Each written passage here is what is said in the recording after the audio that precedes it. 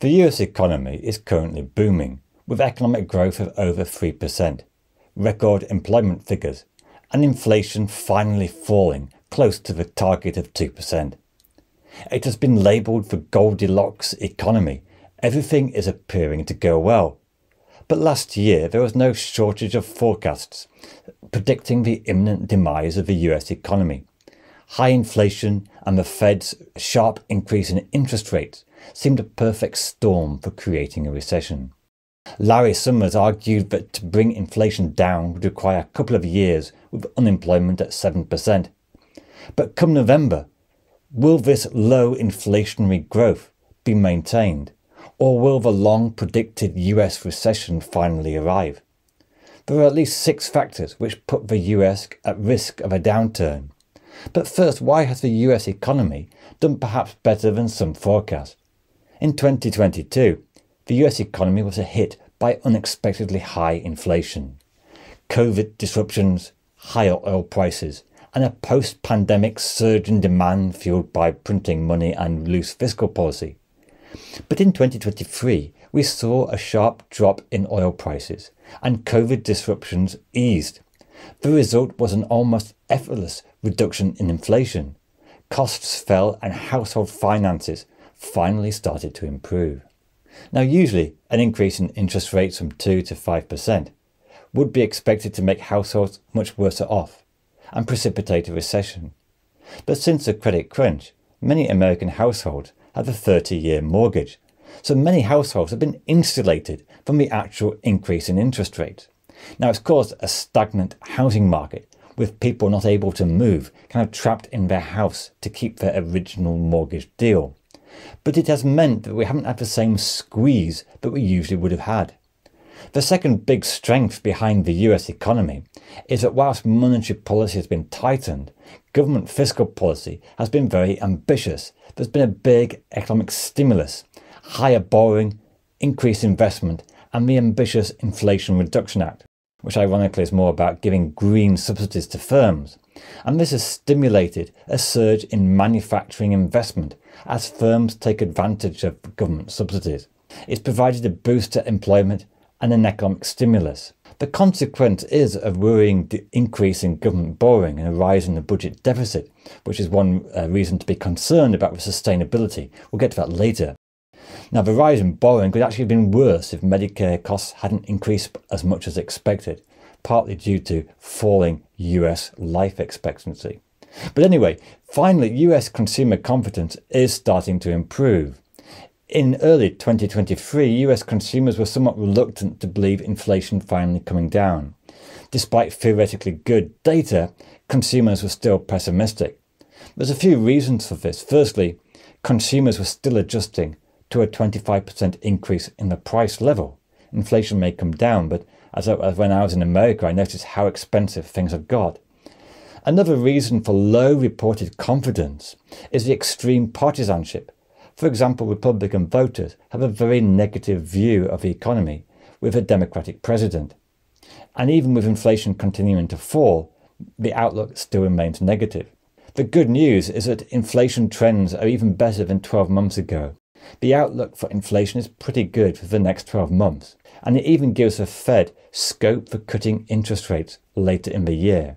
Now, this paints a fairly optimistic picture, but there are at least 6 warning signals that indicate the economy may not be quite as rosy as it appears at the moment. Firstly, the US economy is something of a 2-speed economy. Despite strong economic growth, low-income households are still struggling, with real wages only marginally higher than pre-pandemic. The cost of living still bites, with 61% of Americans reportedly living from paycheck to paycheck. For example, just this year, in America, car insurance has soared 37% since January 2020. Secondly, American households have been surviving the cost of living crisis by running down savings. The US saving rate has fallen to 3.7%, one of the lowest rates in the post-war period. What it means is there's little room for manoeuvre left. Thirdly, the large rise in interest rates is still to be felt in the economy. Interest rates have a time lag, and in 2024 will increasingly see the impact of higher interest rates on both business and consumers. US house prices are significantly overvalued. with price to incomes near record levels. Higher mortgage rates in theory should bring prices back down, and although there's been a delay, some feel prices could start to fall this year. If house prices did fall, it would have a big negative wealth effect and fall in consumer spending. Fourthly, the lessons of the 2022 inflation shock should not be forgotten so quickly. All it takes is for another geopolitical shock to cause a rise in oil prices. Saudi Arabia is really wanting to increase oil prices. It's only weak Chinese and European demand that's keeping oil prices low. The turmoil in the Middle East could easily spark another increase in oil prices and a return of a devastating cost-push inflation shock. Fifthly, the American economy has become increasingly reliant on expansionary fiscal policy and higher government spending and higher government borrowing. But this is unsustainable in the long term. From a Keynesian perspective, the period of high growth should be a time to reduce debt, not increase the budget deficit. Federal borrowing is now 6% of GDP, and Fitch report that total US government borrowing is around 9% of GDP. That's both local and federal borrowing. And this borrowing has been worsened by higher interest rates and higher debt interest payments.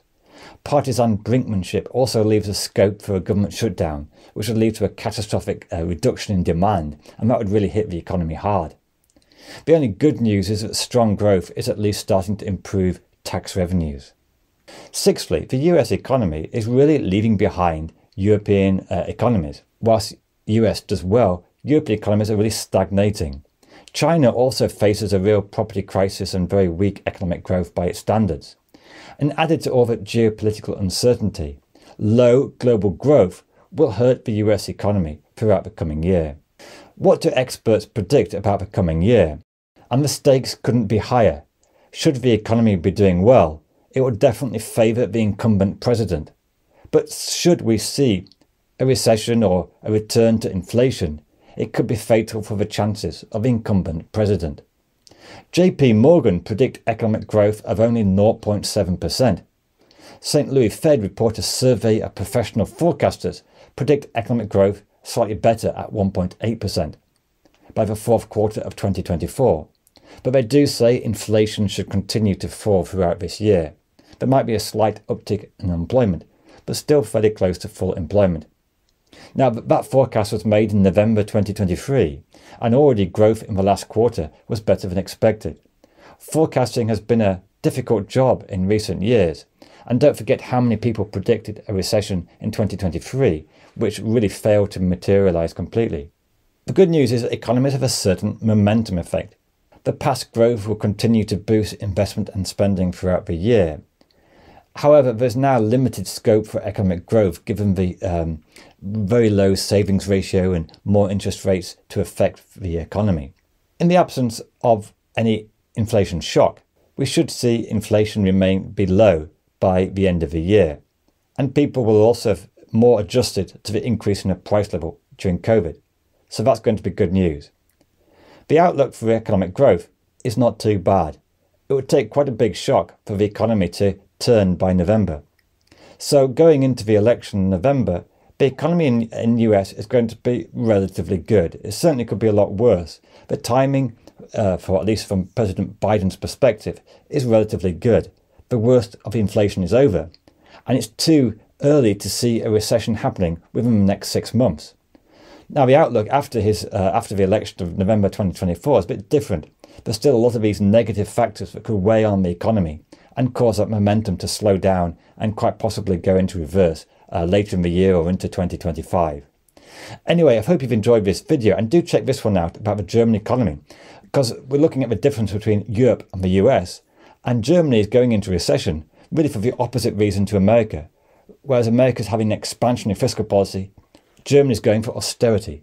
And you can see how that's really affecting their economy in a negative way. And don't forget to subscribe, it's going to be a great channel.